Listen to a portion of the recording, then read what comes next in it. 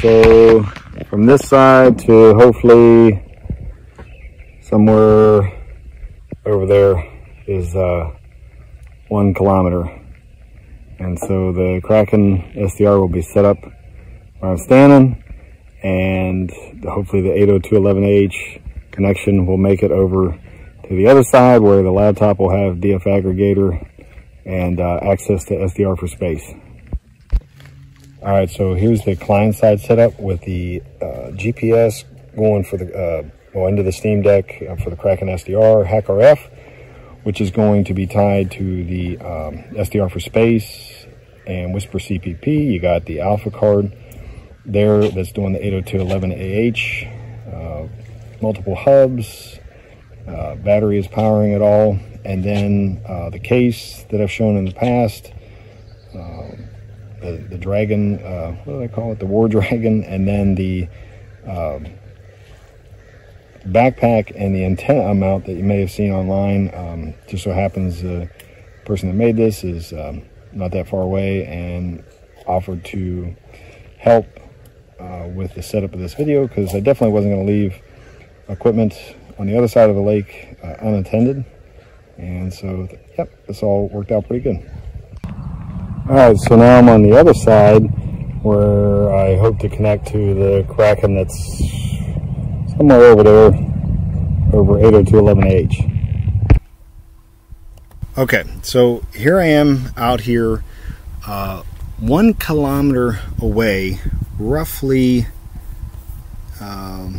somewhere in here, away from a KrakenSDR station that was that is set up that I showed in the clips before here. And what's happening right now is there's a ALFA Network 802.11ah adapter on both ends. So on the end that I'm recording on, which is my laptop here across the lake, has an 802.11ah standard antenna that comes with it, no directional antenna, nothing special, talking 1 kilometer away to a Valve SteamDeck that's running DragonOS and the KrakenSDR software. There's a KrakenSDR plugged in, there's a hackRF plugged in, it's all into USB hubs, it's all being powered by a battery.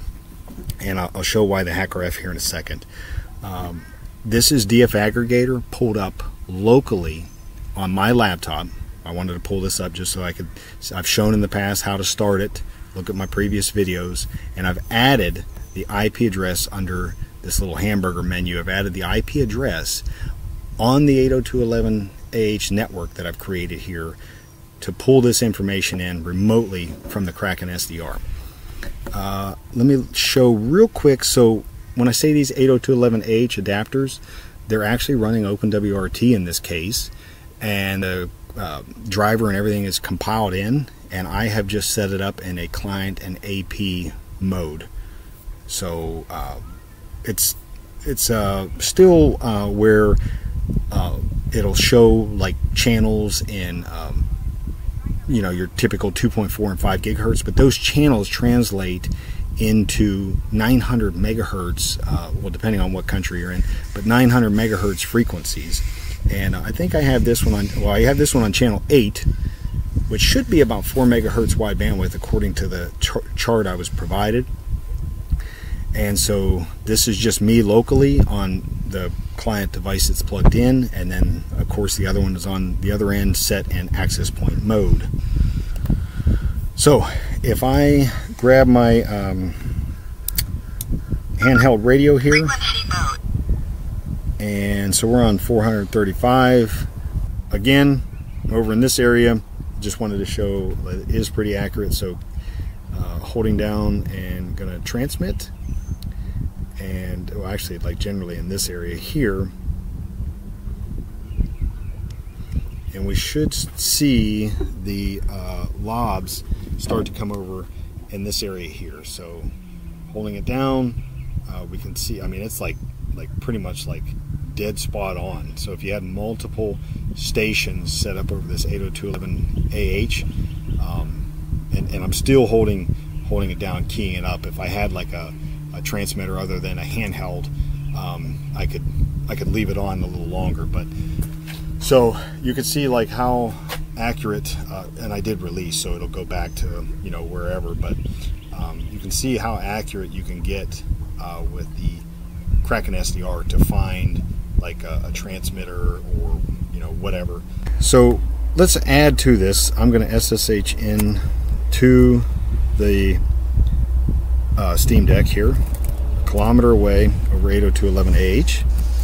And so I've shown this in the past too, SDR4Space. Now there will be some updates to SDR4Space. This is still the older file structure, but the same, nearly the same will apply. And you can run it various different ways. I'm just going to show this particular time to show what I did. So settings.js, I got frequency of 435, my gain and threshold. Those numbers may be different as I update SDR4Space, but those are the big ones I needed to change. And then in MQTT FM Whisper is the script we're going to use. And I didn't have enough time to set up the MQTT server, but what I would recommend is you set that server up and you can have multiple stations feeding the messages back to one location. I did change the driver to hackRF. And so now let's just run, like ideally you would have this running remotely and sending to the MQTT server that you would have locally. But let me just use sudo and I'll show how this works at 1 kilometer away. So while we're DFing direction finding, let's run this script with, forgot, it's kind of hard to see my screen, -F. And so now that's creating that baseline. And now if I turn this radio back on, so I'm a kilometer away, let's see, test, let's see, let's go here. Test, test, test.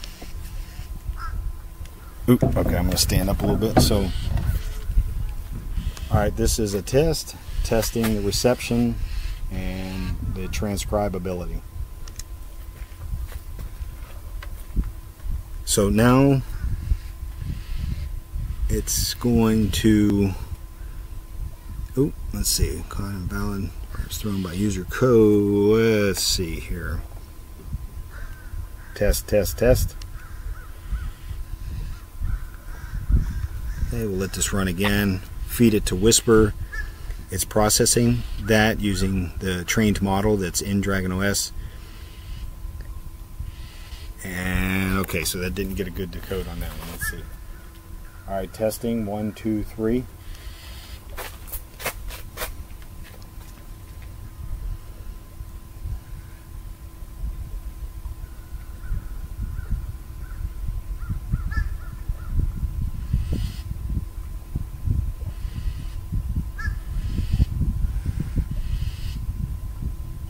Okay, so alright, testing 1, 2, 3.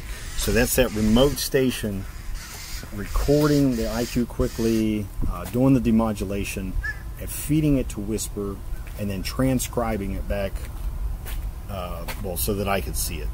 Again, you'd probably set that up like where everything could occur remotely.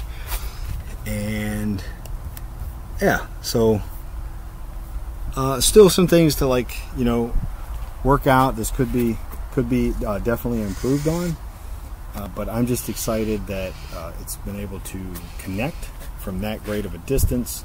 Nothing special antenna wise. Yeah, there is pretty much line of sight, but yeah, it's working really great. Really happy with the ALFA Network 802.11ah cards that were picked up online. You can get those at Rockland, ROKLAND.com. That's where those were picked up at. And then, of course, thanks to Great Scott Gadgets, the hackRF, and then the RTL SDR blog for the KrakenSDR. All right. Thanks for watching, and hopefully this inspires others to get something like this set up.